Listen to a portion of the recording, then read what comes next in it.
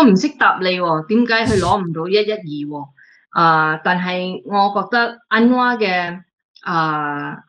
role in politics 啦，如果你睇2008，特登我哋冇一個 coalition for 反對黨，所以2008安華係 play 一個好 important role to put a two-party system in Malaysia 啦。開始係Pakatan Rakyat，然後就Pakatan Harapan 到而家啦。咁安華係有咁嘅 role 嚟 to establish 個 two-party system。咁而家我哋有咗呢個 two-party system 咗，我哋而家嘅 challenge 係如果你睇UMNO 今日嘅 Prime Minister Ismail Sabri compare to 去第啲嘅 senior Ismail Sabri 係我覺得係差唔多後生喺UMNO 嘅 MPs 啦。Ismail Sabri 入點樣講啊 election election 嘅時係2004年，同 Anthony Loke of DAP 一樣時間 ，Anthony Loke 都係入去 contest 2004年 ，OK 變咗 in UMNO there is somebody as young as politically 嘅 career as young as Anthony Loke 已經做咗 Prime Minister 咗，變咗 politics is about 人民嘅聲氣，人民嘅 people 嘅 demand 同埋 voice，OK 係估你睇今日 online 周圍都好，中文人講嘅後生啲嘅人應該有機會嚟。即是 lead 啦 ，OK，so 我覺得 if UMNO 已經擠咗 Ismail Sabri as Prime Minister， 2004入去競選就而家做 Prime Minister 咗 in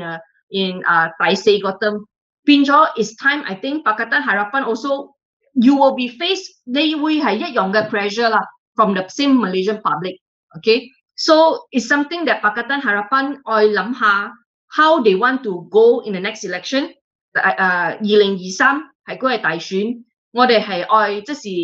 有一個咩夢想嚟俾人民啦。人哋一定係覺得我愛出嚟投票，因為我要呢個人做 Prime Minister， 或者我要然後呢個政府入去 Putrajaya 啊，所以我哋一定愛俾到一個係咪夢想啊 dream 啊，一個 dream that make it。人哋覺得呢個我喺新加坡我都會翻嚟投票，我喺澳洲我都會寄我嘅票翻到嚟We need a dream like that again for Malaysian. Okay, so this is something that Pakatan Harapan today 我開始，我出咗 statement， 我講 Harapan 一定我睇，你唔係就係DAP、PKR 同埋阿曼啊，你要睇下而家我哋反對黨105。我哋嘅 starting point， 我 build towards next election 係我睇一個 united 嘅反對黨，係估反對黨唔係一個誠心啊，唔係一齊係咪？你就會 split votes， 你一 split votes 咧，你嘅 Perikatan Nasional 就會贏噶啦 ，OK， 所以我哋愛 make sure 我哋係 united， 我哋105嘅 base 我哋愛講好嚟，一定我入去 with unity for 呢個 opposition 啊。喺嗰啲新聞啦 ，on social media， 有啲人講 OK 啦 ，it's time 我哋攞 East Malaysian 嘅 Prime Minister 就 Shafi 啦，或者女性嘅 Prime Minister 佢哋就講 Wan Aziza 或者 Nurul Izzah 啦，或者再後生啲，我哋揾後生人做 Prime Minister， 你就可以睇下 Fahmi Fadzil 啊、Syed Saddiq 啊，呢啲 so much 係 names that people talk about 啦 ，OK，so 我覺得how 我哋愛改變就係 depend on 人民啦，人民就愛同佢哋嘅 MP 講